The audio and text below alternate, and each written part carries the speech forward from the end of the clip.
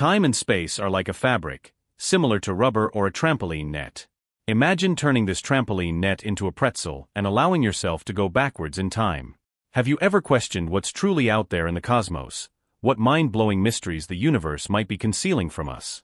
Well, you're in for a ride. We have a revelation so colossal that it's about to rewrite everything we thought we knew about the universe. Brace yourself as the renowned American physicist Michio Kaku unveils a discovery that's nothing short of revolutionary, brought to light by none other than the legendary James Webb Space Telescope, which may have proven that time does not exist. Ready to dive into a space-time riddle that's going to turn your world upside down? The James Webb Space Telescope is essentially the Hubble Space Telescope's bigger, cooler sibling. Launched on Christmas Day 2021, this telescope has taken up residence in space, illuminating secrets from a universe's darkest and most distant corners.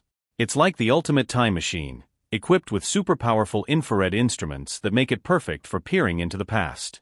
How, you ask? Well, its unprecedented resolution and sensitivity allow it to detect incredibly old and faint objects that even Hubble couldn't glimpse. We're talking about distant galaxies and celestial bodies from the early universe, those elusive entities that have been playing an epic cosmic hide-and-seek with us. In essence, James Webb is helping us piece together the universe's grand, star-studded jigsaw puzzle, one infrared image at a time. Now imagine you're at an art gallery, strolling past grand pictures captured by the James Webb Space Telescope, also known as JWST. The imagery is breathtaking, with distant galaxies shimmering across the cosmic canvas. Yet, among the astronomers and cosmologists, you see shock and disbelief. There's a sense of turmoil, almost as if they're staring at a Picasso in a room full of realists. The common phrase you hear is, "This is unexpected." So what's the fuss all about? What's rattled the very foundation of their understanding of the cosmos? Although the official papers are tight-lipped about it, the real issue lies with a theory they hold dear, the Big Bang hypothesis. This is the idea that our universe kicked off in a massive explosion about 14 billion years ago and has been expanding like a giant balloon ever since. This theory has been the cornerstone of cosmological understanding for years, and now the new images from the JWST seem to question its validity, sending shockwaves through the community.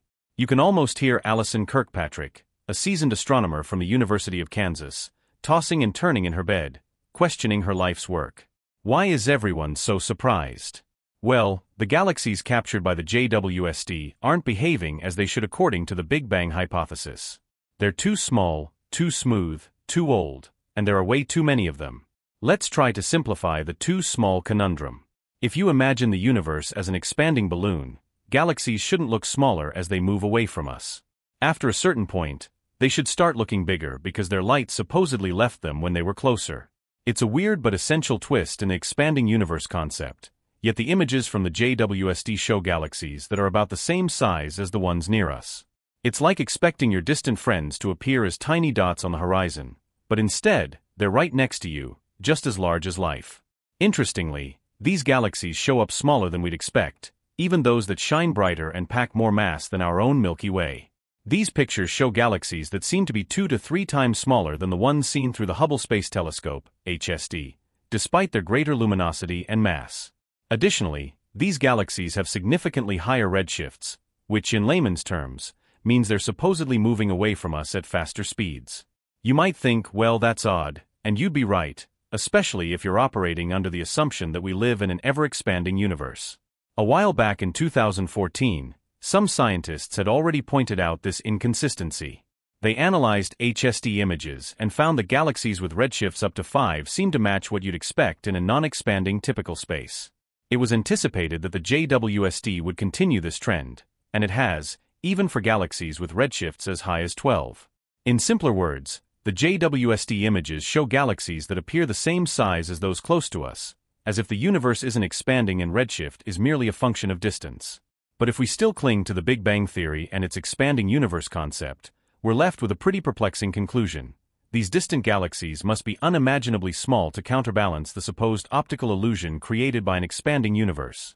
It's a bit like imagining a grain of sand with the brightness of a spotlight. Take, for instance, a galaxy named GZ2 that the JWST spotted. It's far brighter than the Milky Way but is calculated to be only 300 light-years in radius. Compare that to the Milky Way's 50,000 light-year radius. Its brightness per unit area would be 600 times that of the brightest galaxy in our local universe. Not just that, its density, and that of several other new galaxies, would be tens of thousands of times higher than the galaxies we see around us today. Now, when you consider these tiny and smooth galaxies, the notion of an expanding universe and, by extension, the Big Bang theory starts to crumble. And that's why these findings are causing quite a stir among astronomers and cosmologists. Over the years, the Hubble Space Telescope images have given them a hard time.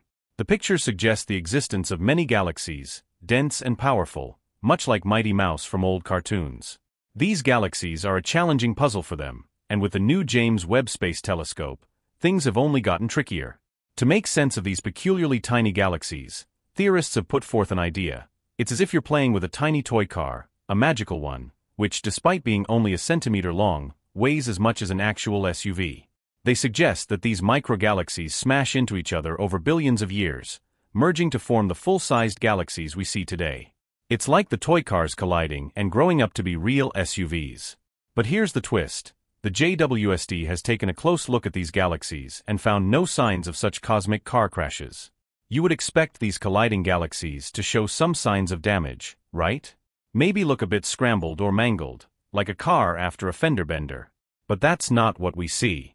Instead, the JWST reveals galaxies that are smooth, neat spirals, just like the ones we see nearby.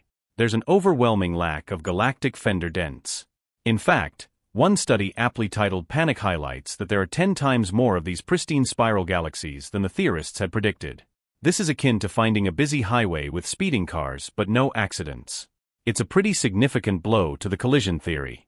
With no signs of galactic mergers, the idea that these tiny galaxies somehow expanded into their grander counterparts falls apart. If they didn't grow in size, it means they weren't small to begin with. Consequently, the optical illusion we'd expect from an expanding universe doesn't seem to be there. Without this illusion, the concept of expansion loses ground, hence the growing unease among Big Bang enthusiasts. The appearance of these small and smooth galaxies suggests that the universe may not be expanding, and if it isn't, the Big Bang theory takes a major hit. There's another aspect to consider: the age of stars. The Big Bang theory suggests that everything came into existence following the big explosion. However, if these galaxies existed before that, then it would mean the Big Bang didn't happen.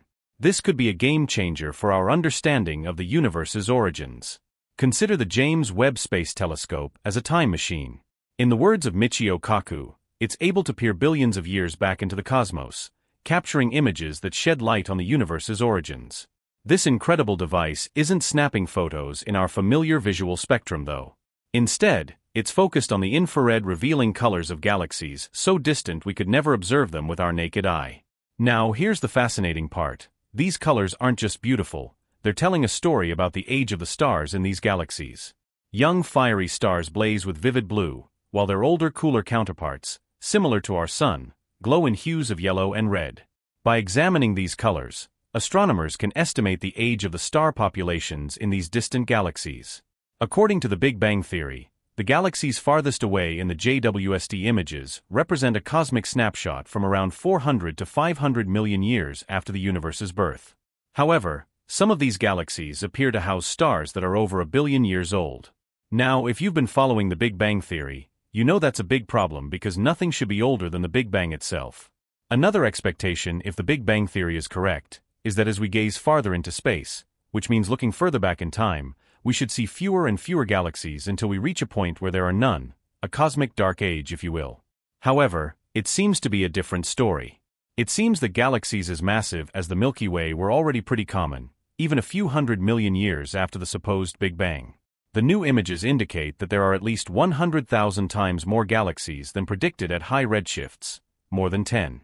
So the question is, how could so many galaxies have formed so early?